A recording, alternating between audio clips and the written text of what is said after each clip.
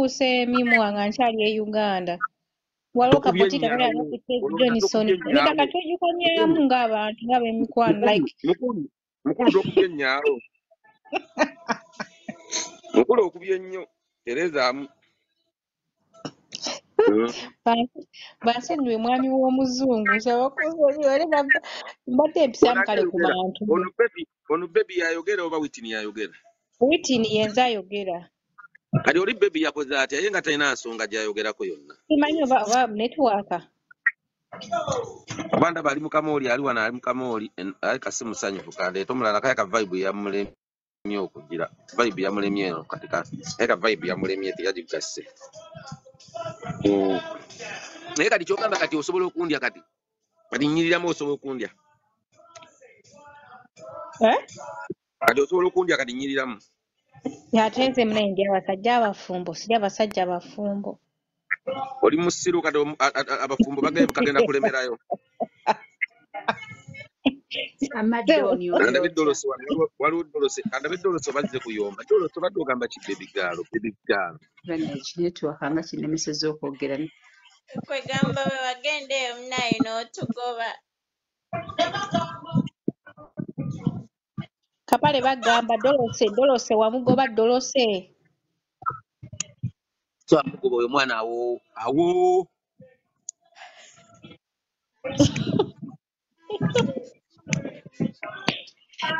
Kati anyize kati ayomba kati azze kuyomba. Akubuuza. Biki ng'ogenda kumpa ku ssente? Uli obubbi obutudde ku kyalo. Twagala ssente twagala kintu kirala kyonna. N'abakazi b'e Uganda okimanyi tebakyalina laavu ne bw'oba omukala kati aba alowooza oba kinampaayo mmeka oba kinampaayo mmeka. Abakazi b'e Uganda bandi balina laavu. Abakazi b'e Uganda bandi balina laavu naye obwavu nabo tobanenya bantu. Abasinga banaku. Obwavu bungi Uganda. Omukazi kyekimumalako laavu. Gundi fit tolina network. Your network is not stable. Fit yani fit. My network. Yeah, it's not stable. Like obuka we can't hear you. Dorothy. Wanjidya. Kakati buzibu ki mukwano? Nze njagala laba ku mujja wange. Yeah. Anita. Tochikola.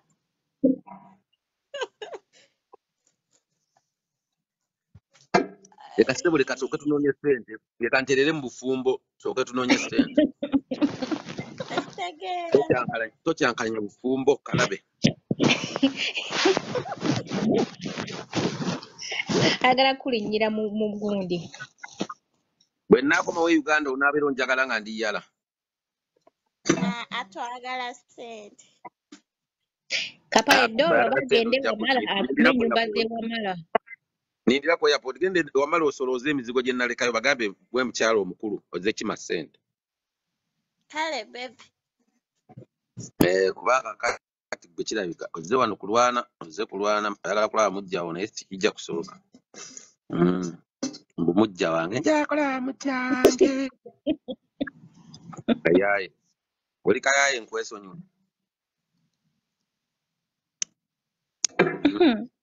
Kapale weebale kukola waya. What's wire? Omuyaya asiimye nno. Mbugenda.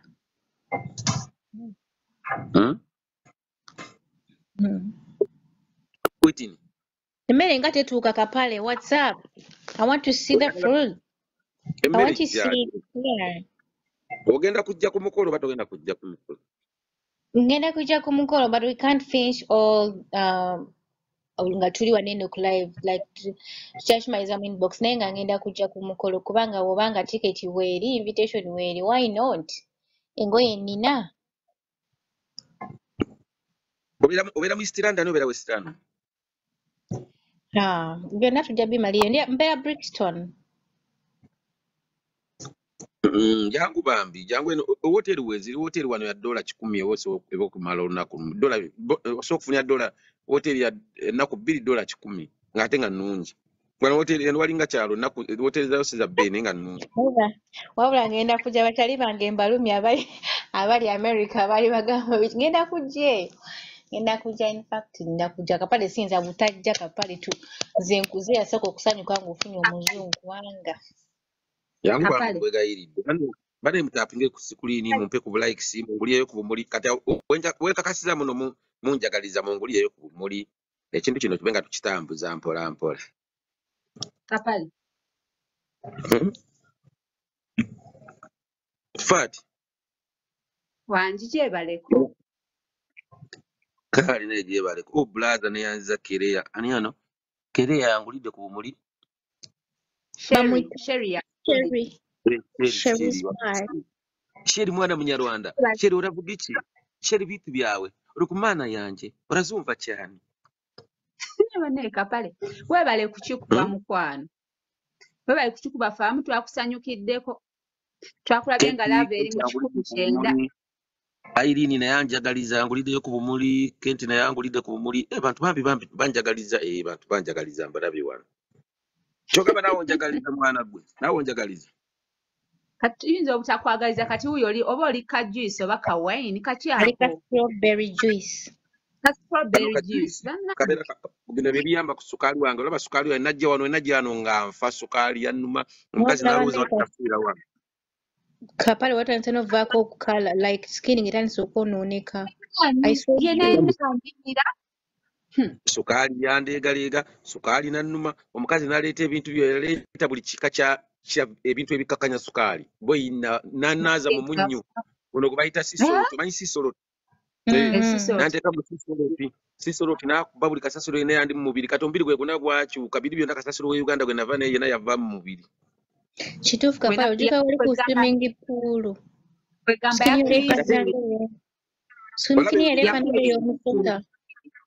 olaba eyo gye nali mbeera ku swimming pool nalyanga emmere olaba emmere ye Uganda eyo matooke muceere biki byonna birimu kafeini mungi sukaali yali alinnya bulinnya buli kasenga ate sirina ddagala naye wewunye sinamira ku ddagala naye kati ye andiisa bino mmere ziri eziri organic kati organic food sukaali yakka nga sinaba nafuna ddagala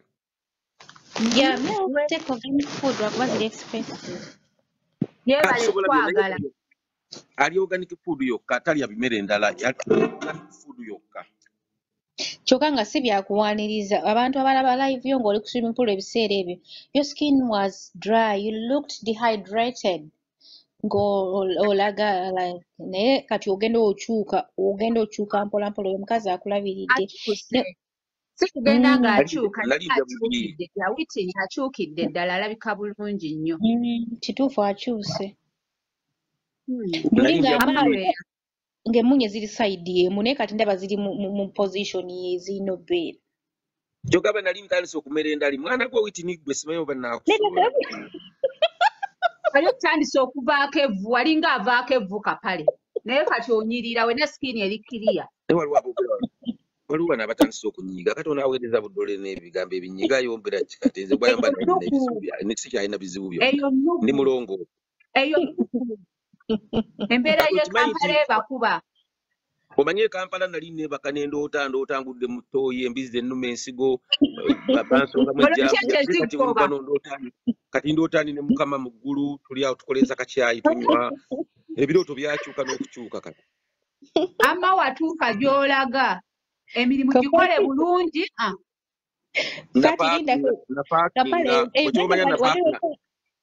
waloota ng'embizi ekulumya ebbina napaakinga n'escanner and brakes. Baby, I was telling these people, by the time when I came here, I was suffering with a lot of sugar.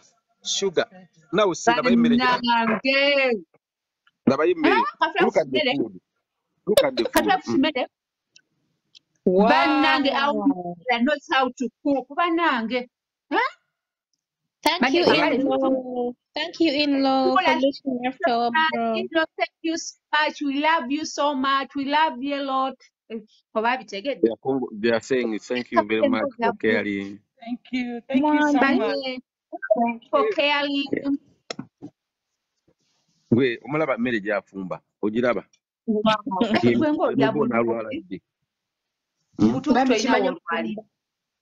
kimanyi ofumba Kapale wawulye ennaku ye Uganda. Organic food ogiraba. Eno ne bw'ogira ng'olina sukali tulaba. Obiraba bino byonna. Obutungulu kuliko greens. Ali bannange. Buli kyolaba wano sukali tasobola kunnuma. Buli kyolaba wano. Kugambye mulamwa mwerere. Omukazi akwagala nno. Bagambye munze enfumba waka. Mbugwe mukyala. Baleke boogere oba boogere nga bo bafumbira mu nnaku ye Uganda. Abasajja b'e Uganda bafumbira ddala naye nga bafumbira mu kazigo ka lungu emu. Thank you. Thank you very much. Yeah, I'm showing them food, the food you are preparing for me. You're the best cooker. They know now. The best chef. Wow. Katumuwane lero wanje. Okitegedde nti nno ndi muggulu kati ndi muggulu. Natuuka muggulu. Oli muggulu kati tokyalota ng'embizzi ekuluma akabina. Uganda lolo tuta embizzi ekuluma akabina. Ng'olota ogwa mu ttooyi naye kati olaba tosaana kulota bibi. Alonse atensa ne Katonda kati. Nga bakuba pulaani z'enkya. Kituufu. Emmere gy'afumba ogiraba. Ogwo muceere. Muceere ne gwa njawulo.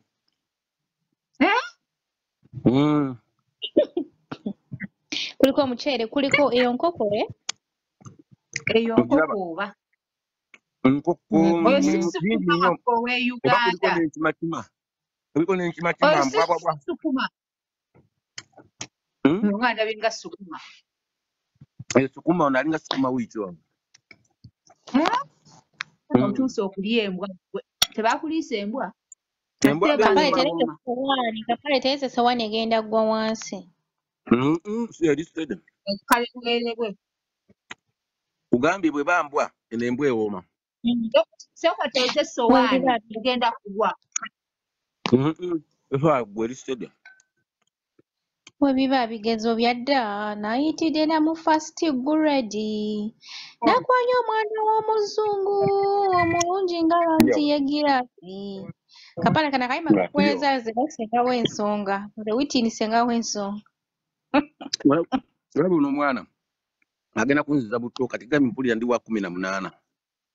Amazima. Naawe nno muzze buto. Akuze obuto naye w'omuzze obuto.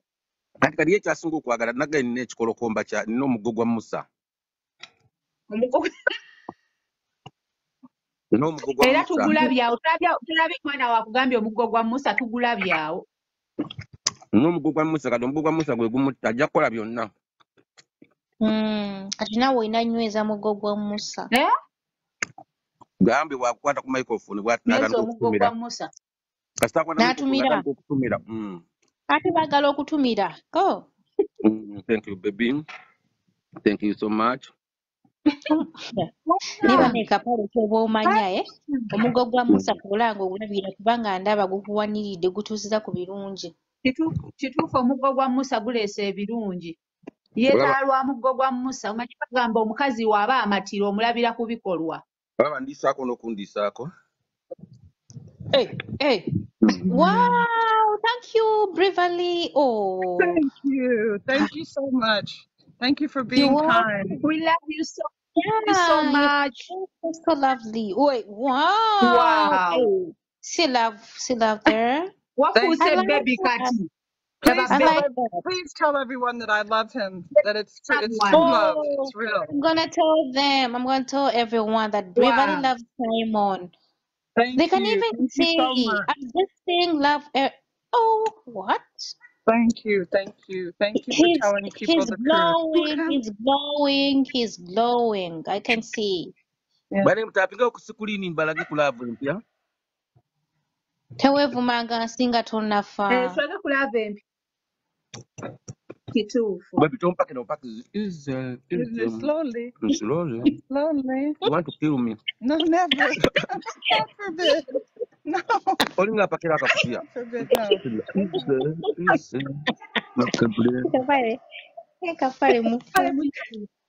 Kapale, be romantic, please.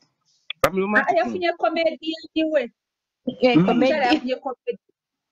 Kati ne mulavu muli mu comedy agitadde mu comedy. She loves my comedy so much. She's my manager. She's my wife. She's everything. Yeah. Wow. But did you know that I told the her way go you cook Musesa. things, yeah? I told you you're going to stay for the food. This one is very wonderful. I told him. He's going to stay for the food. Yeah, I'm going to stay because of food. And the other thing, You're going to stay He's gonna because of food. He'll stay for the He's going food. to stay because of Even if he food. gets tired of me, he'll stay for the food. Wow. Kapale ye fesi yense sangalya. Bannange era ave. Omusajja yafunidde ekintu comedian kye.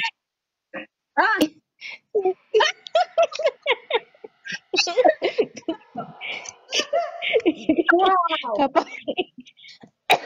Kapale togaya bwotyo naawe nga kamiyu like rabbit, like nga kachinchira rabbit. Anti omukyala yefunidde comedian akimanyi omwami comedian. She loves me so much. She loves you so much. Wow. N'akakomo laba ka bracelet laba. Wow. Kapale yakamuleetera. Thank you, Kapale. Akagala. Oh, you got it from Uganda? Nakamwera ku nnyonyi nkamuwa ne nampa akake. Akange okalaba ke yampa kaakano. Wow. Kapale munalaavu. Magombe ge gagenda obbawula. Love pure. Taking us together. Mine is better than yours. Yours. You will die with But her. I need the bandit of America. You get for me. No, tell us on America. Uganda. Uganda? Yeah, Uganda, Bravely, Uganda. Say it again, Uganda. Wow. Gamba mujebaleko basebo. You say mujebaleko basebo. Banyabo. You say samwadizi Uganda. Gamba jebaleko. Gamba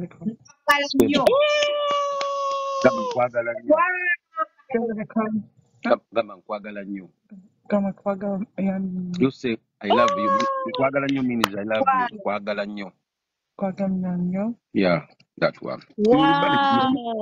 You're not teaching me. We're working on English. If you teach me, I can learn. You will manage this marriage, I know.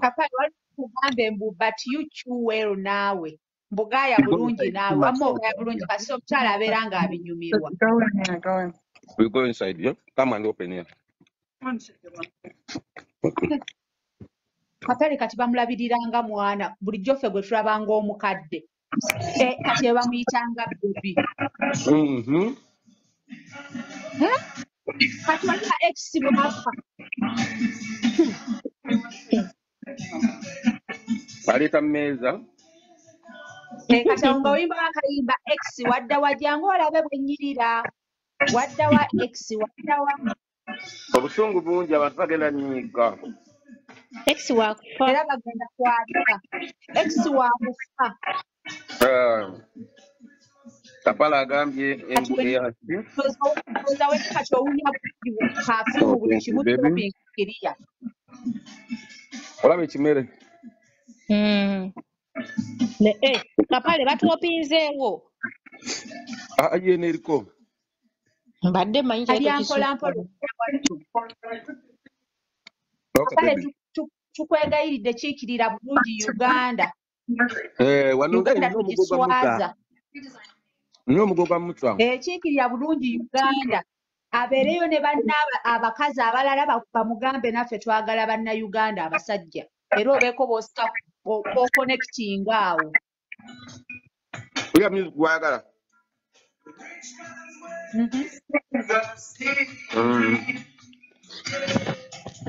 Yakola bano.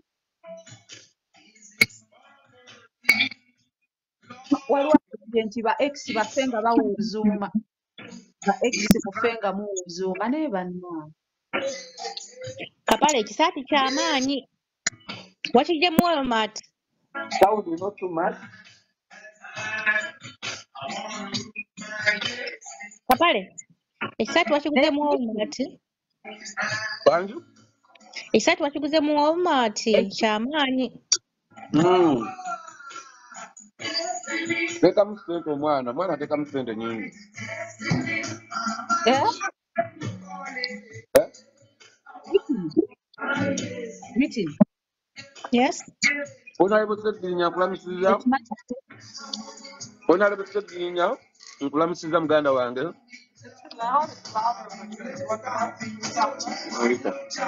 I'm not hearing. Destiny. Sabula. Sabo yo music muyaye. Yo music gwayagala muyaye. Akendeze kwantunyemu. Waliwo wano akubuuza mbu wagenze n'omulondo. Mbu wagenze n'omulondo. Anagenze kwatu? Mbu wagenze n'omulondo. Waliwo akubuuzizza. Omulondo gwaki? Nze kuva dda amanyi ekisajja nina. N'amanyi ekisajja mangi. Abamu baganoonyeza mu mulondo. Waliwo ampaddeyo akamuli wano neyanziza nnyo looyi. Looyi Kezi neyanziza okumpa akamuli awo ak'amaanyi. Gwe Kapale story kimani. Wali? Gwe story kigwe Kapale mani. Ndikijja kye kiriwo gamoda blaza.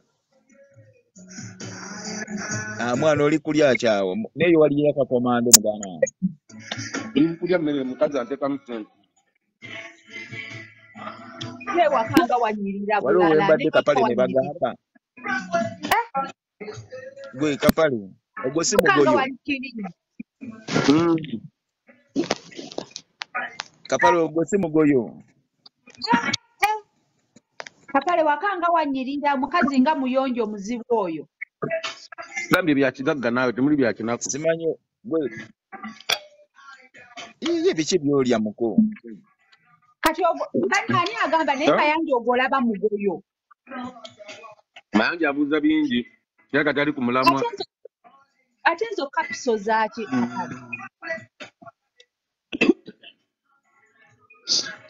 Okyaba ekimere? Kimere ky'amaanyi. Omwana amanyi.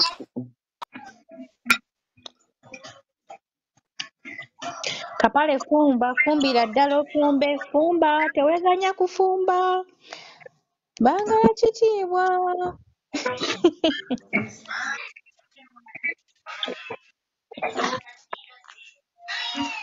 Yani ngati ngakumina nikuwaka badziya.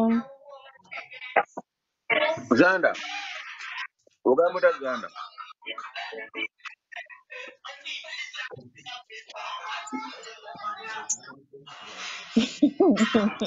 Kapale. Waliwo yagambye. Mbutomanyi luzungu omuzungu wajja nakubuuza ng'olaba oluzungu lukuse ng'oleetawo kiisi. Bw'olaba nga tasobola oluzungu oleetawo kiisi. Kyokka nasese kuba musajja mukulu wa mawulire. Ye oba bamuyita ani erinnya. Yebaleko bannyabo n'essebo. Kale Sauda yotya.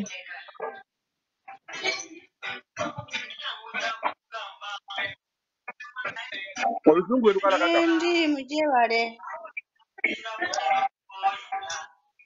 Kale Kapale badde olinakyo Kapale badde olinakyo. Mukulu Kapale.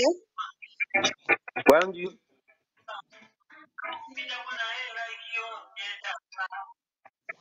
Mujebale. Kale bamene jebaleko.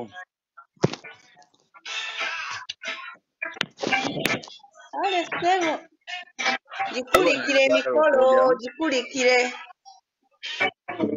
Enkolo twagimaze. Gikyatuwumba tetunnabagimala. Bakyali mwani mundu. Omwami Sigirinya ali ludda wa? Ndi mu Uganda nze. Kale tokuwuliza. Ogamba ota bulaga. Ndi oli otya? Kapale jebaleko. Kale jebaleko.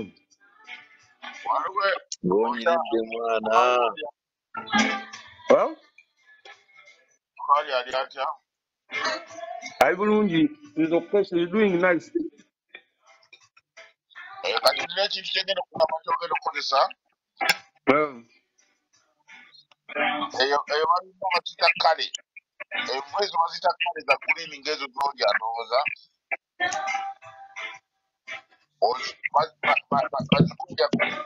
bazikuwa mashini You said what? bazikuwa mashini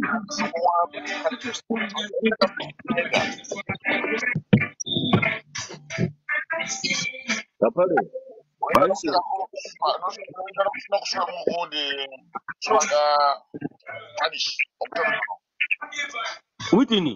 nonywa ku makya Wanje abantu batabali kiriya wa netiwaaka waliwo ayagala okuwa eddagala naye tali kiriya abuukabuukako. Eddagala lyaki? Mpulira akugamba nti oba ebikolo otya but their network is not stable oba bali lijjawa wa Uganda. ate kati ye bw'ataagala kuwulira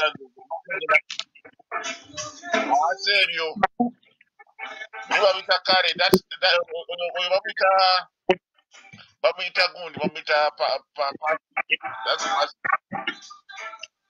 naye biri babita KLAE Omuzungu yamuwadde dda yabitegedde. Omuzungu yabimuwadde dda biraga cabbage omukyala wa biri mu America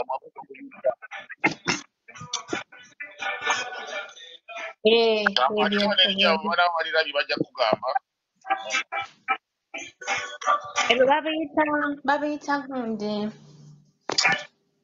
ekikulu bulungi nnyingi ebulaaya wano nabyo babiyita Omugole yamaze dda omulunga. omugole ekyamukola amulabirira mu buli kaseera. Kapale, omuggo gwa Musa sitole ki?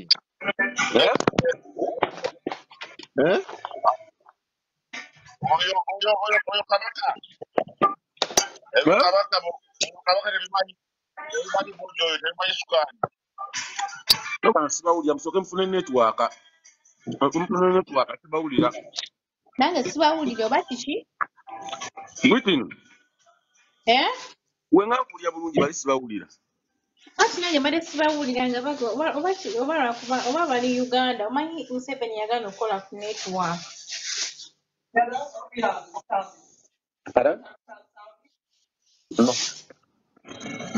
No. Obadde obawulira gwe? Mbadde sibawulira mbadde mpulira ng'abali mu luzzi wansi nga bakkiriddeyo mu luzzi nga bali mu Siridi neyanzisa obubuli. Thank you for gifting me. Siridi, thank you for your gifts. Thank you very much. naye kati Kapale togenda kukola bino kukuba kyeyo kudduka ku shift byonna togenda bikola. Ate njagaza ate ebyo byagaza ate. Kapale bagenda kuloga Munnayuganda waawo si mwangu muganda we ku Bulaaya sebo weeks 2 oli mu muzungu we bakuwa ne greens abalala batebeemukutuka ku COVID. I'm here to care and take care of my wife, giving her romance, massage, those kind of things. Yes, baby. Yeah, I give her love, just love. I'm not here to take gifts. Loving each other. Loving each other. Loving each other. Loving each other. Nange lokyampulira maybe laka gwalina problem. Nkuwulidde kati. Ngambye nti ogenda kubanga like loving each other day by day tolina budde wa shift bagenda kukolerera. Nayibonaabona nnyo naawe nabonaabona nnyo Uganda ate era nzire nawane era nzire mu ebyo. Eba ne Kapale tebaakuloga emmaani. Eriddo gweri Isirayiri. Abantu b'okubulaya mbalya n'abatali baakubulaya bewaleka e Uganda baali bamanyi nti nno wayokya. Nabonaabonera Uganda ng'ate nzire nawano nze mukubonaabona. Bane wabonaabona ndowooza ali oddako ne mu kisenge n'okaaba omulanga. Nabonaabona nnyo Uganda naddala nga COVID awedde, COVID nga yakaggwa.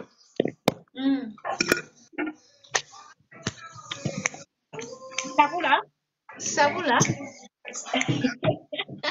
Naye Kapale mpozzi wange babaddewo baafa Mama yafa taata simanyi gyali.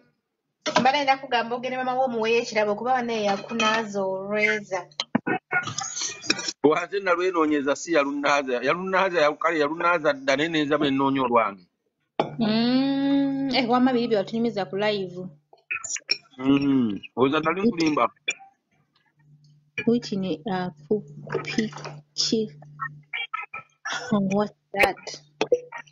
But you are not going to eat? Webale Later, I want to shower. So I kwenaaza. Okay. have to manage, you know, your health well, so you have to Yeah. eat at the right time. Yeah. I Kapale, the meeting will be a little bit later after I shower. Okay, baby. So we are leaving at what time? Whatever time you want. We don't have any schedule today. It's weekend. Okay. We're not going to go to the concert. It's too far. We go Eureka hard there. We are going to struggle. Struggle too much. I can't allow you to drive 8 hours. You want to come back and you're like, oh.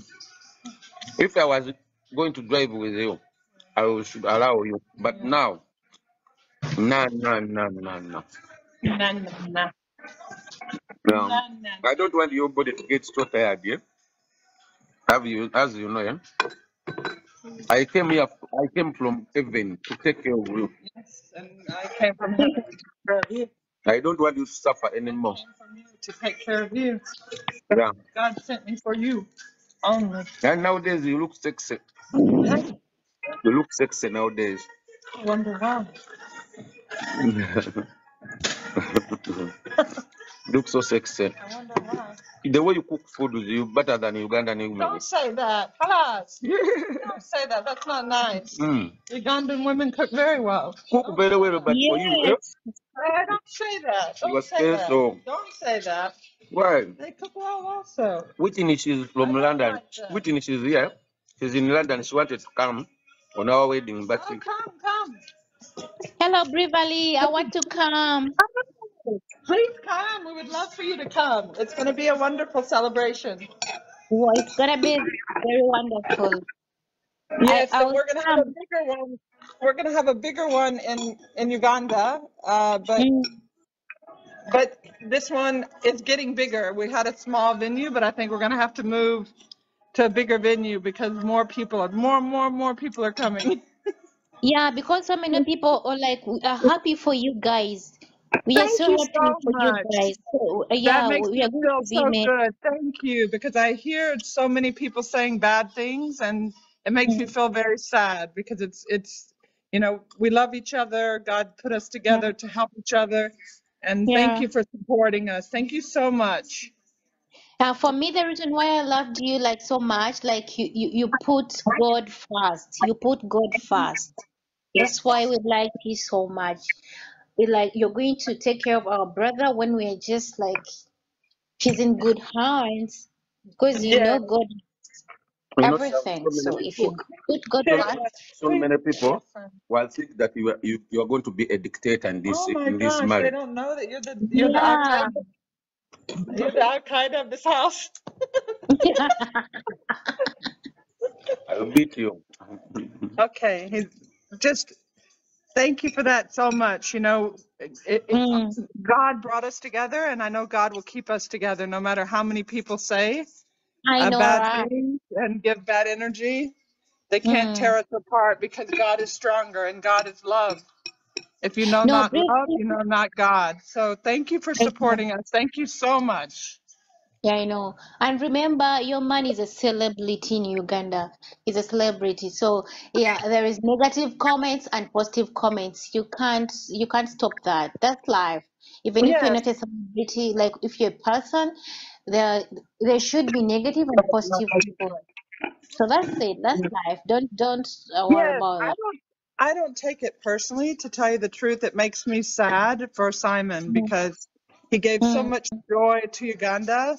You know, he's one of mm. the original kings of comedy in Uganda and made everyone laugh, everyone smile, even Yeah, through the struggles.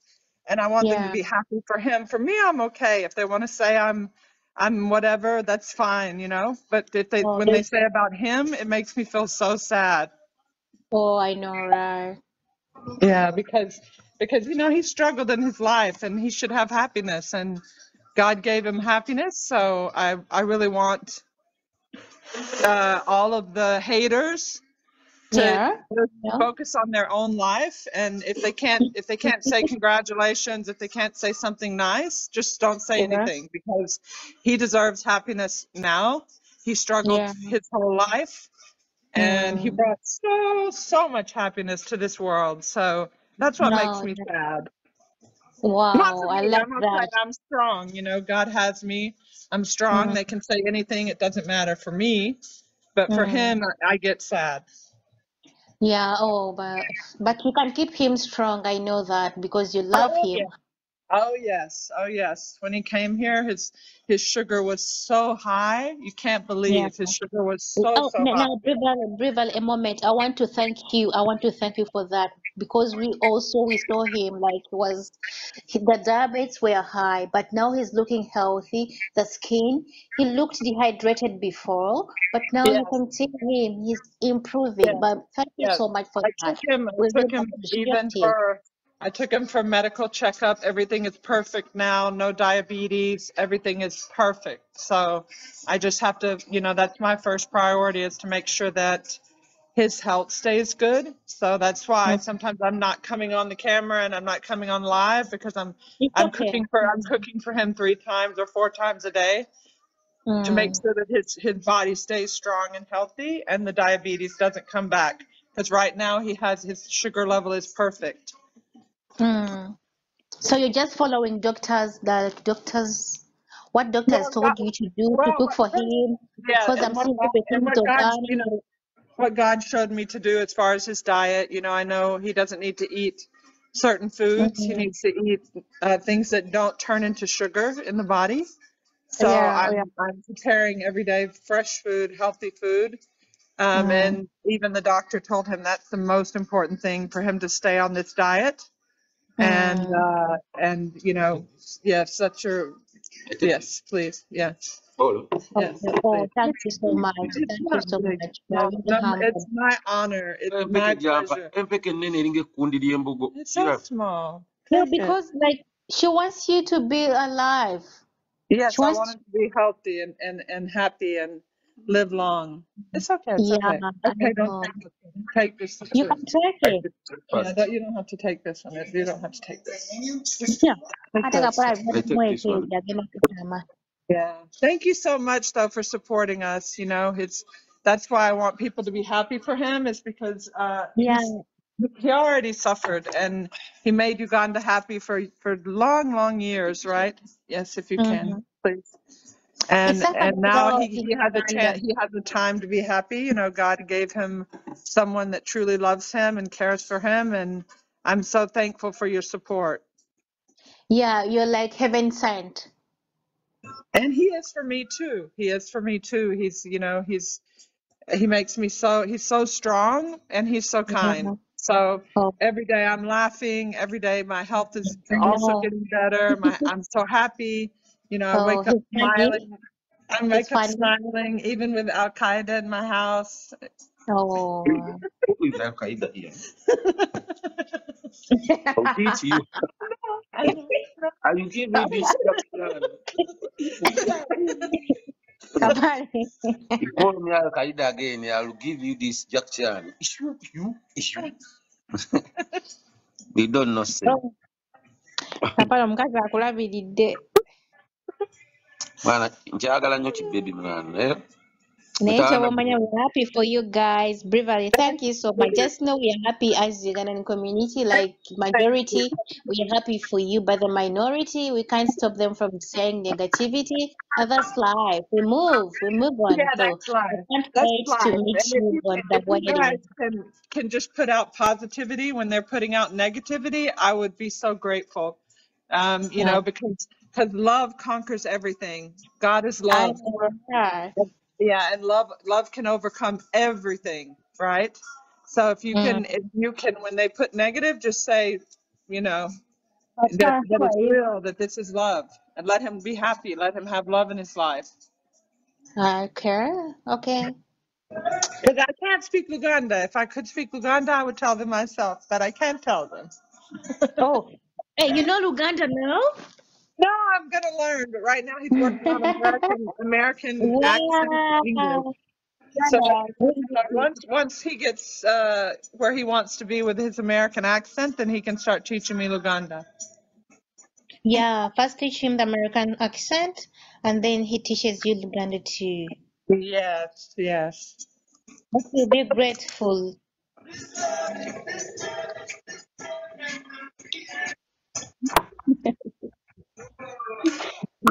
olaba Papa mwana ng'anyirira. Kapale nkubye ekikopo sikikubye bannange. Maze. Nyirira. kati abayomba bayomba Ekibabiro kisiima ngabo baleke emiggulo nyirira olwakuba. Thank you, baby. Thank you so much. Come here and give me a hug. Give me a hug, baby. Oh, thank you, baby. Still Thank you so love in the much, air. We baby. can still love. I'm good, Sherry. Wait, twogera mpola Abawa mpola. papa wanyirira anyirira bitya Eh? Lugambo otya ki ogenda ekiriwo? okufuka muzungu Hmm? tewali oli biki mugamba onyirira Omwana akeera kunsiiga lubuutu, akatuleete, lusejjerente, akamolyoto. Chef, ogamba tabane mutapingako ku screen, mumpe ku likes, munguliyo ku muli muli abali e Germany, abali e Netherlands, abali e Belgium, abali e New York, abali e Boston, abali e Nevada, mwenna baganda bange batumiddeko mbabuuzaako mwenna abanjagala mwenna. Nga 17 November yembaga ya office omukolo mujje bane tubeerewo tutekewo vibe sagala beera ku mukolo kuno nga nze ndiwonze ka kunjogerera bigambo nafiirwako abange bonna. Witi Wanje? bambi abali kumpi bajja kukakulinda opolokosa omugambo Witi opolokosa omugambo mwana gwe. Naye gwe omanyi omugambo gw'empolokota gwe nga ndaba ewali ssente nnyinza okupolooka omugambo. Olabika oyagala gaana kunkolako, oyagala gaana kukola ensonga. Kapale, nze Kasanda gwe muntu kati olaba Kapale omugambo njagala bannange kirabika gwali kukke nze senga ow'ensonga Kapale njagala mpolooka omugambo time etuuke. Netwaka yo no si nnungi wangi atokaako Mbadde nopolooka omugambo jokes aside Kapale nze ndi muntu abeera grateful. Omuntu akulabirira mu buntu zolaba n'omuntu like eyandreceiving wano n'owanyiiza for real nga tuvudde mu byokusaaga jokes aside Kapale you're so lucky right now like 3 weeks tobeera wa muntu obeera owantu wowulira emirembe ate omukazi akulabiridde nga tuvudde mu byokusaaga so mba nina omufiiringiza nti asiimibwa okitegeera nti newoba omugambye wiki agambye tumuwoleyo $1 nga ziizo nga teyeesikaamu okitegeera. kati gwe kyoba omanye olina okubeera ku lusegere wali eri ate kyoba njagala ojje ne ku mukolo wali yo tolina na musajja njakufunyeyo wano ku mukolo oyinza okufunawo ekitebe ekimerika wano. Nze mbadde njagala omutabaani gikayakula mu magye tumukubemu oluseke. Bamufunira omukazi alina omukazi gwe yakafuna awo naye anti ffe tukuba luseke tasobola bano bamanyi abazungu abeera banabeera obamanyi bwabeera mu love is love. wabula abeetumba tegeera tebali nga bannayuganda omunnayuganda ajja ku mbaga ng'alina omukazi n'akwana ng'olyawo. Kati waliwo abali singo batera okujja they are going to be there on the party osobola ofuniramu awo sebo kyegamba ne tunyweza omusaayi gwe Uganda ne tukolanako 70 ne tunyweza ekintu osobola ofuna kimuzeeyi nga kiri myaka nga 8 n'okiwa ka sex kale akanyuma ne kifiira mu buliri n'ofuka namwandu ne tuwamba ebyo. Kapale kireke Kapale sebo nze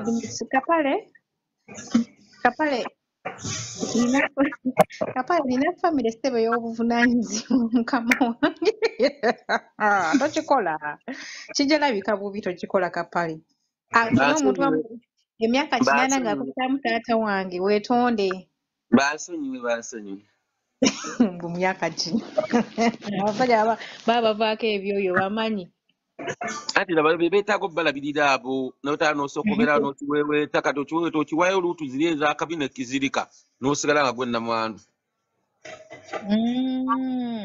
Naye Anti bano abato bonna abavubuka abato bonna baba baafuna dda babafunira dda abakyala kati oba olina kufuna kizeeyizeeyi kiba gye kitasobola myaka nga 75 weebiri wano. Kapale emyaka 75 nedda abo bamera ebyoya paka erimu wansi wa Ojja n'akamweso n'olabirira ekintu kyo n'okimwa n'okirongoosa n'oteekawo embeera. wabudde ku kintu ekigaana okufa mwana gwe n'olongoosa nga There is no gain. Gain is pain. Pain without gain, no pain. No pain, no gain. No pain, no gain. Naye ekyekina nakyo kinoonyezeeyo mukwano gw'omulala sijja sobola. I'm telling you, with him, daughter, I want her to visit to come on our wedding. There is so many single men, so she will get the Be careful, immigration. yeah. So kakati kyoba okola osobola okufunayo togamba ebungereza tofunangayo mu UK. Eno bwe bali naye bagumu bannange ofuna omuzungu omugumu ate ndaba kiba tekikola. Kabaka Kapale nga wafunye oyo olaba akasente bwekali. You want to remove it? Eno kala yalabise bulungi eno nze namugamba ateko green ons. Yeah. The green is good. He wants green. Abriva, you're looking good. He asked You want for to green. remove it? You want to remove it? If he likes it, I'll keep it. I normally don't wear any. The husband likes green. I normally don't wear any color. But he wanted me to put green. Yeah, I don't wear it normally because I work with my hands, right? I work in technology, so I work with my hands. But he wanted me to put green, so I put. Yeah, because one more on our wedding. Even on our wedding. Ebyokunoonya nga kusirisizza muyaayi. Anti kati ebyo abatayagala nnyo tubyogereko kubanga bali ku US balowooza ntuli wano tuli mu kunoonya bakazi nabaki oba kitegeera nti nga ninga abafunira oba kitegeera. Kyabagambye okay mutuufu amugambe tuli mu kusaagamu. Anti bano tebabimanyi ebyo ebyokusaaga golooza bano babimanyi ebyo. Abazungu bamanyi mbadde nkugamba Kapale omuzungu wa wano tebabimanyi ebyo. Omuzungu wa wano omukopi osinga oweeyo. Ate babi taagala kugamba omuzungu ekyo ekigambo takyagala ayagala kati si white kozesayo ekintu ekirala. Akiwulira? Iraba n'amatama. No, like what I'm trying. Nkyenkugamba abantu ba wano bakopi. Bannange. You're not going to be You're not going to be in Nabwide ku muzungu omukopi. You want to relax me? Olikola massage. Kati naye kola ku mirimu kuva ku makya bakulabiridde essaawa. Essaati gifunyefunya ku saati. Nokukola ku massage. Finish the kitchen and then I'll sit by you, okay? Okay, finish the kitchen. I want to give you some massage. Okay. Do you want anything? You want tea? No, I'm still okay, baby. Good. You can get for me some. You mix for me some katekila. Yeah. I mix you can drink a little tequila. Yes, once because I'm finished eating, so you can mix some little bit. Yeah? Whatever you want. Yeah. You want in that with it? Yeah, with this. You mix some calico bit. Naye Kapale otandika ddi mbw'osoma mugala soma American accent. Oluzungu naye oluzungu linawo lw'amaanyi sewo nafunye oluzungu awo nawo kiro nga 8. Nange nkulaba kati otandise odugira olutwaliriza. Naye kati ebintu bya Mukama bizibu waliwo abalina oluzungu olulungi eyo naye nga babonaabona nawo talina na walutunda. N'abazungu babayiteko bawulira obusungu nga beegeza oluzungu. Tokanze wano sina oluzungu naye so ndi mu kuwasa mwana Amerika. Tewasoma wadde siniya 4. Naye ndi ku mwana Amerika ngenda owasa. Okitegeera. Never joke with God's plan. Ate kati ogenda kusomera okomewo ng'oli mubi nnyo bannange. Abantu bagenda kulaba omwaka ogujja e Uganda. Yeah. Kapale maze kola masanja amangu ago. Akyamaliriza mufumbira akomewo. naye Kapale nze mbadde nishineralikidde mu kikino abantu tebamunoonyerezeeko bamubuuliddemu nti abantu bajja mu inbox ye abavume abawemule. ate kati gwe witini naawe leka naawe olinga ono so sifala naawe ne bojja ne bomuno yo ogenda mufuna wa ogenda Naye ogenda Kapale mujja abantu balina omugambo nze nkubuulira manyi Bulaaya nze kyova olaba era nze kuva dda nga ndi muto I don't post anyone. Omuntu gwe ono naawe ndipostinga ajja mala kuba mbaga. Abantu balina omugambo. oyo abimanyi bino naawe ebyo byonna ne bojja n'oyogera biki bona abimanyi gwe kyoba omanya byonna abimanyi byonna. Ekirezo oli munywevu. Hmm? Oli munywevu. Yo ogenda mugamba biki mu butuufu tudde tubere feya ki kyoba ogenda omugamba. Naye bannayuganda naye Kapale weefuge owasizza olina abakazi ku live every time. Kakati abakazi towidde nga mbadde njogera ne in-law oba waakajja. It doesn't matter. Abazungu tebalinga bannayuganda kukola ezo ebbuba lya kisirusiru ebyo ebyekisiru ebyokwekuza mbu ate abakazi. Are we here in love? Era naye awulira obwedda twogera bintu bikwatagana ku bo. So that's not a big deal. N'ekirala Kapale yeefunira mukazi we ffe just atuteekamu buteeso temulina musomesa ki kyakkola. It's about God then nabo bennyini kuba Katonda ye yabakoze eki. Ye yabagasse. So toyanziza okuteesa kwammwe. naye nze nsoberwa kakati awo lwaki oli abatandika ofuuka advisor wano nze siri mwana muto Baneebesibye ku live. ejasi mumpe buku bulikes some gifts munguliyeyo ku bumuli tanka bomu jambiya nsuuluulu ebintu bwe bityo mubimpembere nabyo wano wanagambye Ng'omukazi omukazi w'e wa Uganda Uganda mbu omukazi wa Uganda aliibwa. aliwa. Thank you for gifting me Joanny. Thank you for some gifts. Thank you so much for gifts. Thank you Joe, more blessings. Neyanzege omulondo ate omulondo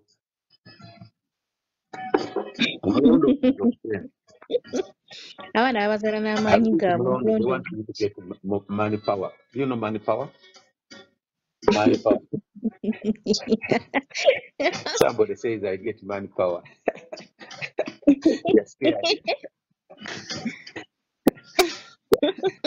they want me to get money power. They want to kill me, right? If they want me to kill you, They want to kill me so that I'm out of the done. Remember when you die, I'll kill you. Olaba leero tubadde tugenda ku show naye nga tugenda wala olwesho ebaddeyo tubadde tugenda ludda which side we have been going. Mbuuza mu Luganda. The show is in Louisiana. Tubadde tugenda Louisiana naye tugenze olaba nga wala. Bannange Rosiana nze nga saagalayo nga watiise eyo bannange. Wabaddeyo Reggae Music Festival ey'abayimbi. Eyo nga wali abakulu. Naye tugenze okulaba nga wala ne tugamba kireke. Kati amugenda agendako out leero. She's going to take me out at around 3. We are going out. Okay. I'm going to go shower, okay? You want to go shower? Okay, first go and shower. I want to look for you. I'm going to sit by you for a minute. I want to see when you are very smart. You are putting on the other, like that one. Yeah, today I want to see my boobs up.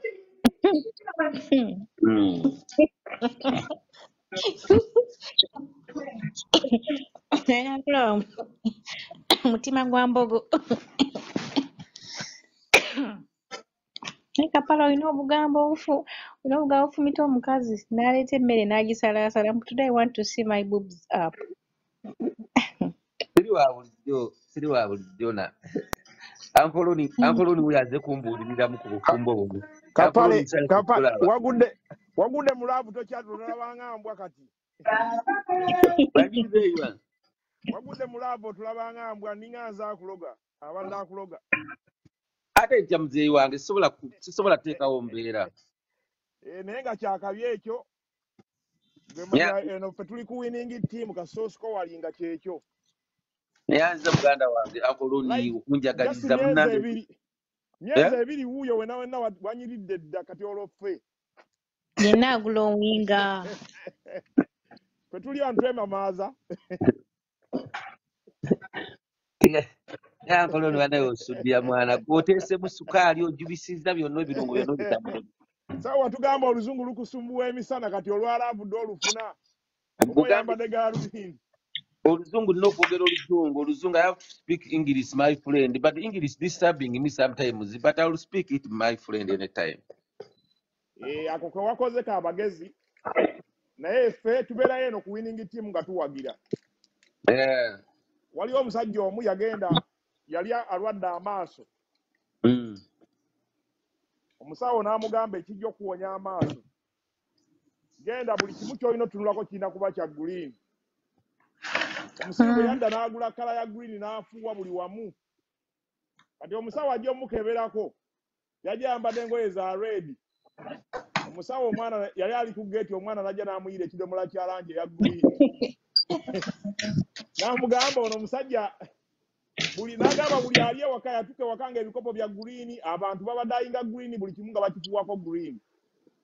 Muzeeyi n'abuuza naye owaaye lwaki munfuyidde green? Yati gwe atugamba ono byalina otulako bya green. N'amugamba nedda byalina otulako bya green naye gaalubindi za kiragala za layisi nnyo okusinga okufuuyira bino byonna bye mutaddeko. So kikyentegeeza mu kyo ng'olaba wali olugendo nga wangu gwe gulako gaalubindi teweetaga kufuuwa langi wonna. Abalala baba bamala kufuuyira bisenge gwe gula gaalubindi w'obola nga ziraga green. Ekuwini ekikulu kyakulaba green. Amakulu ga munda amasabikemu naye oli mukulu ekimala okugategeera. Say hi to him. He's called Uncle Ronnie. He's a mechanic from Boston. He wants to say hi to you. Yeah. Just say hi. Hello. Hi, hello. Hello, how are you? I am blessed. Thank God. I'm very blessed. How are you? Are you Mrs. Invisible? Because I don't see anybody here. I'm invisible today, yes. Oh, okay, that's cool. Yes, Thank you it's for cooking, Saturday, my so brother. we had a big week with the engagement, and then I was cooking for him since the morning, so I'm invisible, yes, today. Maybe soon I'll come back on the camera. Thank you for taking care of my brother. I see you can smile. Yes. All right, Yes, it will of be nice course. seeing you when you Of come around. course. Yeah, that's my top priority is taking care of him. All right, thank you. Oh, thank Really you. Thank appreciate it. God. I All thank right. God. I thank God for him every day. So, musajja sebo mukulu Kapale. Ekigambo smart e Bulaaya kitegeeza muntu mugezi. Why you want to beat me? What did I do? What did I do wrong, Sam? Why you want to beat me? Ekigambo smart e Bulaaya kitegeeza muntu mugezi. Smart kitegeeza kwambala bulungi. Kitegeeza omuntu omugezi. Weebale nnyo kankwagalize ndaajuice omunywera kumukumu wadde Twitter. Right. What do you mean? Nange nebaza mukama yabadde mwene ensonga. Okay. Yeah. No, you can go and show off, do your things. It's okay. I want you to see you when you are. Yeah. Olinawo ku luzungu akoloni ompeeyo agenza ate tampadde luzungu. Agenze tampadde luzungu. Witin. Naye ensonga zino olina okubeera ng'oli kumpi olina okufuna okujja ku mukolo guno. Kapale. Wafunye nze senga ow'ensonga wamaze weesirikire. Manyi osudiyasudya nnyo mwana gwe we buzibu. Obuzibu bwawe bwakusudiyasudya. Onsudiyasudya waliwo omukwano gwe bamuta Ghost guno namusanga eyo neva dda nancakazaako Ghost wuuyo. Omukolo winge polo Ghost abeera neva dda lasita we neva dda. Waliyo omukolo omulala? Omukolo gye guli muganda wange ga 17 Novemba. Kapale ni mundeka. Ewa bugenda kubeera. Ghost a moment Kapale. Nina mukwano gwange ali California bamuyita Matomungi ali awo. Naye azina amazina ku mikolo. Twandibadde tumuteka ku guno omukolo. Muzinyi mulenzi naye azina amazina. Gana amaganda gonna amakyoli biki. Twogere naye tulabe nga tukira katiiko. Kale. Ghost genda maaso. Omukolo gugenda kubeera wa? Wano wennyini akansa ogenda obeera. Nga 17 Novemba. Ubwo tugenda kusiba amasuuti. Leka nzoke ngamba omwana alitunge. Lasta n'otajja ojja kundaba. Ngenda kuba nkuwalana. Ngenda kuba sikwagaliza. Oyo bamuyita Ghost mukwano gwange mu bafaani baye bonna mu following musajja muwulu ali single abeera Nevada. Ng'osaze ebigambo ni muwulu. Talina mukazi we yafa dda mu 1990. Osaze ekigambo ku ky'obuwulu awo. Kyobola bayita Ghost. Era babaagala okubeera nga mufuna abalenzi abato, uyo mulenzi muto mulasta Rastafari ya from Tebatawana. Musobola omufollowinga mwaba mwetaaga. Naye singo ebyaddala naye akimanya ali singo. Mukazi we yafa dda mu 1820. naye mugago nekiwanyumidde omukolo just ategedde Okirabye? onekiwanyumidde omukolo awo nengamba chifu tunaddamu okumulaba naye nga tunaddamu okulaba. Ngenda kuba Nevada soon. I'm coming with my baby in Nevada soon. But she doesn't like Nevada and Sin City. She's calling it Sin City. She's calling it Sin City. Ensi yaba Vegas, Sin City. aje agwenyuke. Ngenda kujja naye tugende ko ali mu zikasino nsoko nzunzeemuko. Ngenda kusalako wiki ejja. Ghost omukazi yafa Ghost. Yafa gundi yafa mukwano. Omukwano gwali mungi. Nafa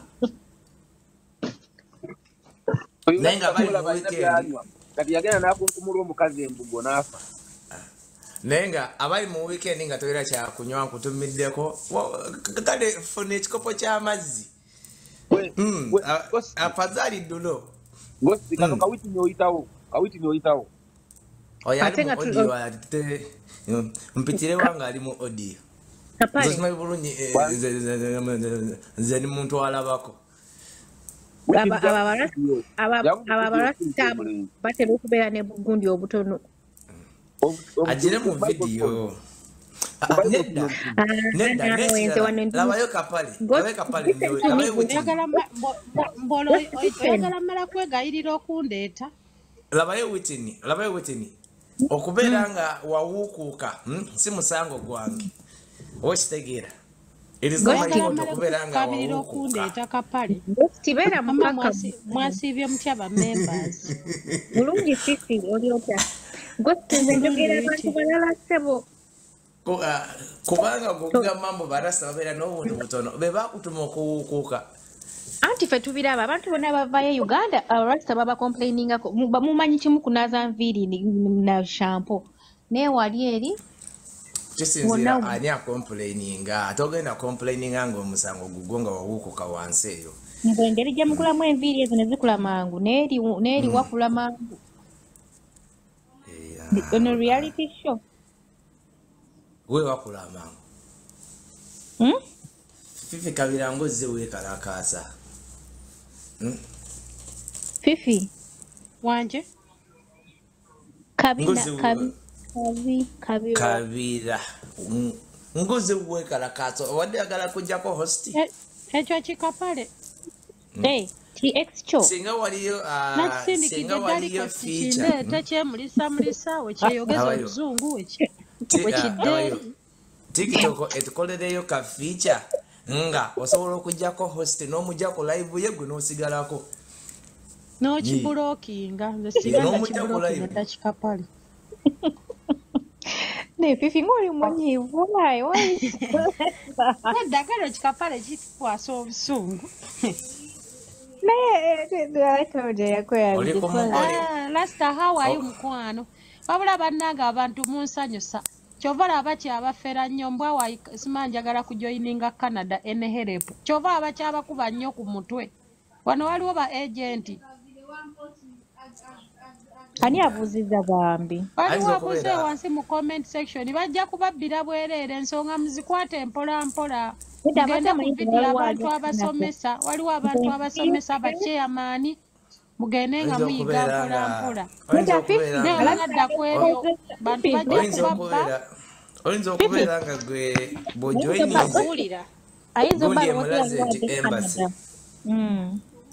Nedda ayinza obala omutwali e Canada nga amayasa omuyamba musiki bwe bambi. Ng'ate ani agenda omuyamba nga baliko temuli Canada. Kapale ali Canada.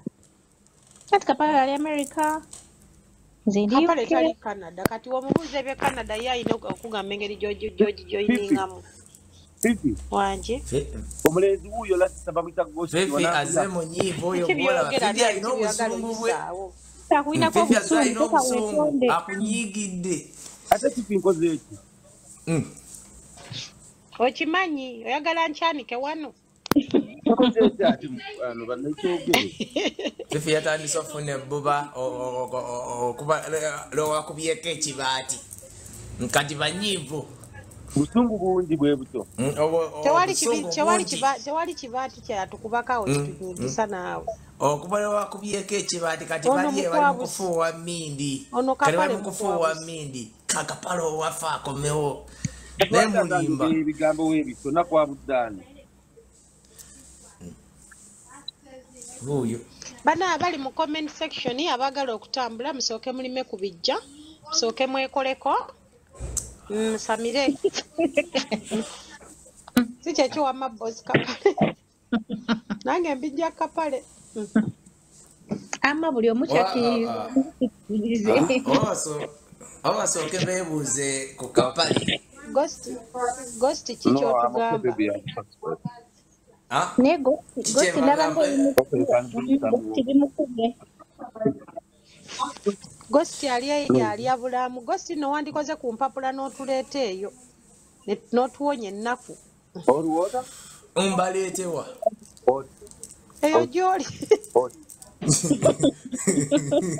Kuwulire wabuuzizza. Mbaleetewa. Ngule kugula mbaleetewa. Gy'obeera. Ndi Uganda. Joyagala nkuleete. Yawa naawe. Naku zino abantu bakyabeera e Uganda. Olaba ne boss Kapale wuyo yavuddeyo. Mutapinge screen temutukooye. Naku zino abantu bakyabeera e Uganda. Teri. Fifi nga oli munyiivu nnyo. Fifi onaasobola ng'obusungu bungi. Edi ogamba otya? Obusungu alina bungi. Gwe posti. Kapale njagala otutendeka engeri gye twetegamu. Kati olaba Kapale okimanyi bulungi. Ife abantu tuli ba vidiyo. Kakati osobola okungamba mbu akantu n'akalyanga omutwalemu odiyo bwabeera nga alina embalabe ku mannyo. Mwami Kapale. Tubuulire engeri gye twetegamu twagala kwetega bazungu. Kapale ng'onywegera omuntu wo. Kapale anyumira essuuti bwe yalabbana. Bambi kataata. Congratulations daddy. Naye Kapale nkubuulire. Kapale w'okutte nyweza kanyawaya. Naye Kapale nkubuulire. Nange nnawe nadoze ne ŋŋamba naye omuvubuka ankubyeko ekibaati. Watukubyeko abavubuka bagenda bafuna chance kolya ku mubiri omweru mbwa gwe. Ate si mubiri mujogerera nnyo kati oli teekako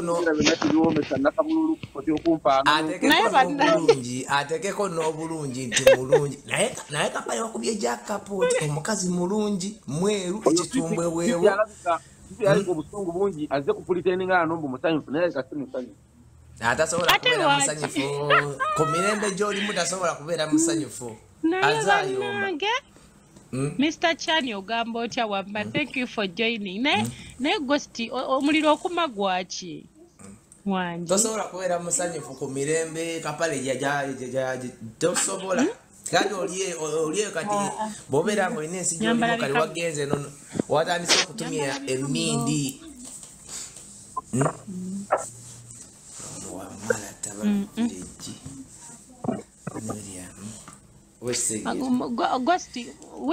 Ghost omuliro akuma gwaki? Ghost yavuddeko yakakuba ecupa nga 3 awo waali. Ani yavuddeko abavaako abaana balidde bulamu Ghost ogenda bayo kumbaga nkutidde. Ghost njagala oŋŋambe engeri gye neetegamu nfune ku bantegulula nange nsobole okufuna empapula. Okay. All right. Njagala nkuwa akakodyo kamu. Akakodyo aka. Kola ensimbi. Ate ntya abadde atyo. Bw'onaabeera n'ensimbi bajja kutegula. Ansobedde. Ebyo tobiŋŋamba naawe. Ansobedde by'oŋŋamba tebikwata. Nedda wuliriza. Ndi mumugamba kwetega twetegerewa ku apu ki ali wano ataweza nsimbi. Wuliriza. Bw'onaaweza ensimbi nange kennyini ngenda kujja nkwetegulire naye nga tolina nsimbi. Twale tolina ky'oŋŋamba naawe njagala muntu. Ayagala muntu nga Kapale. Mukyala. Yo Fifi wange. Bali kusiima satani nene bannange. Naye Ghost weeyogeze nga tudda ku mulamwa. Tukoze ki okwetega? Nedda. Amazima gali bwe gati. Omukazi naye nange olina ensimbi. Tujja kutegula naye nga tolina nsimbi. Sigamba kuntegulula ng'ompase. Njagala muntu kuntegulula nga ntwala butwazi. Sigagala ebyo yakuntegula. Weebale nnyo wamma. Nga akutwala nga tolina yadde 10. Iye antegulule nga n'ekinyinyi kinneeyimiriza bitundu bya kyama. Nga Kapale.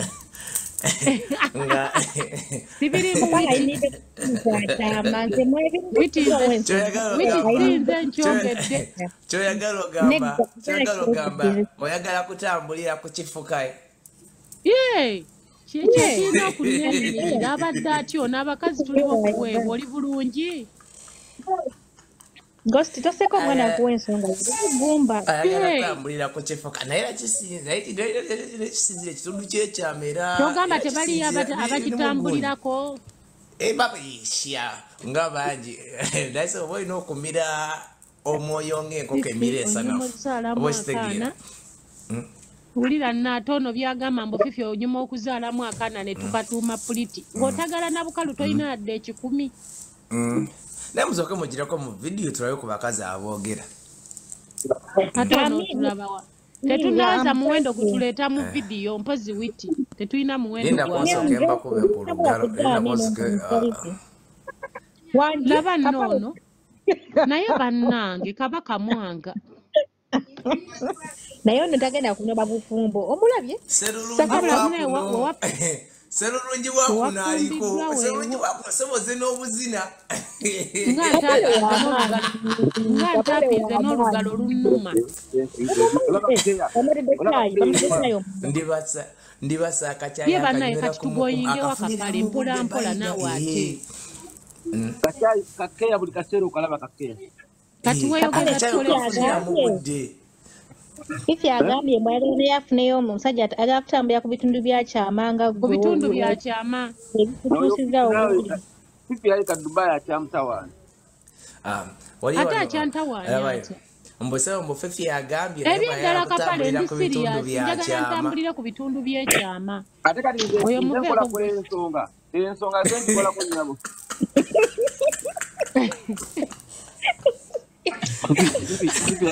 Wabinamu experience. Soka wetereze oyogera simu. Lagala bakazi be Dubai boogera bubi nze nako abakazi be Dubai kadama moogera bubi. Ngaze nemukuba mu olugalo kulaba. Kama witini. Mugambi akole sente. Witini ali byagani kana be Dubai kutakunda beza mu kumutoko kutereza olulimi lwa. Ati kati Fifi. Ya mkubebe. Abadde agala Ghost amutegwe naye ate nga ne Ghost naye agala baakolamu. Gamba. Nedda. Wamugole. Balina okumpa nali nnyonyi ya 16 hours. Milioni mmeka eyo si poloti ya muntu. Nyongeramu wali 4 hours. Those are 24 hours. 24 hours ngani mu nnyonyi. Ate bakubuza ebibuuzo ebitakwata kati. balowooza mu kyali mu levu zaabwe levu nazivaamu ezimu waliwo ebintu ebi byonna okwesonyiwa kale ne bw'onyiga bunyizi naye waliwo ebintu byonna okwesonyiwa naye omugole obusungu nga buli kumpi omugole waffe omulungi ow'ekyanga naye omugole kubule ennaku zolina engeri gyoshenanyemu ekeya weewo umugole yali aguddemu emumba naye katulaba ettama lizimbye lwakubanga mbadde saagala kukyogera nti ttama ligezze kakeya weewo naye nga weewo She's caring every single minute. This one has just come. Witini oterabye kyamusana kyendidde takirabye. Ntaba kirabye kirabika ono ghost anti ye ghost abula bubuzi najja. Yalidde kyamusana kyamaanyi. Kokeya Kapale gyali mwawo. Era 17 omukolo tugenda gwambuli ngenda gamba omwana antungire coaching enkwata bweti usoko osirike tereka echupa ya Siroko otereke echupa ya Robertson otereke echupa ya lwaki nga nzitereka echupa 3 lwaki nga nzitereka ogambye ozinawo nyingi waki oli mugumu nnyo naawe lwaki nga nzitereka abaana b'ekkata mbabuulizaako bane mulindeko mbuze ku baana b'ekkata abaana b'ekkata mbabuulizaako mbagala nnyo abaana b'ekkata Doha we nafunira omukisa okujja mukazi wange awo ekkata ku kisaawe obabuulizaako awo ekkata we nafuna omukisa ogwafuna mukazi wange awo ekkata abaana b'ekkata mbagala nnyo kkata Doha I love you so much kkata Doha tubalamusizzaako nnyo Kapale buli wempita ku kisaawe ky'ekkata Doha nefuna omukisa nva mukuba Kadama Witini Lugalo Kadama Witini agenda kukomawo wano naye Kadama Witini yayogera si bulungi yalowooza mu kaseera nkyali oli ono Witini ono ali wansi Kapale Ghosti mugambe sebo Ghosti try to respect me please and try to respect the Kadamas. I'm not talking about Kadama.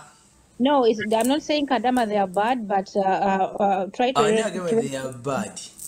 There was nafuna visa wasn't no visa yange wano wendi wasn't najirawo ku nyonyi Kapala na munyonyolo ani eyawuga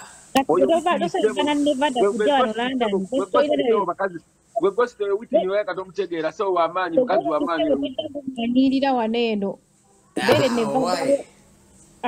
bonajja wano wanda ne nze nkubuulira gwe Ghost oyo mukazi wange sebo gola mukazi wange oyo temuyita mugaali jobola wangambye owaayi Kapale ndi wa mugole ate Witini tokiremerako nnyo oba okitegeera tokiremerako nnyo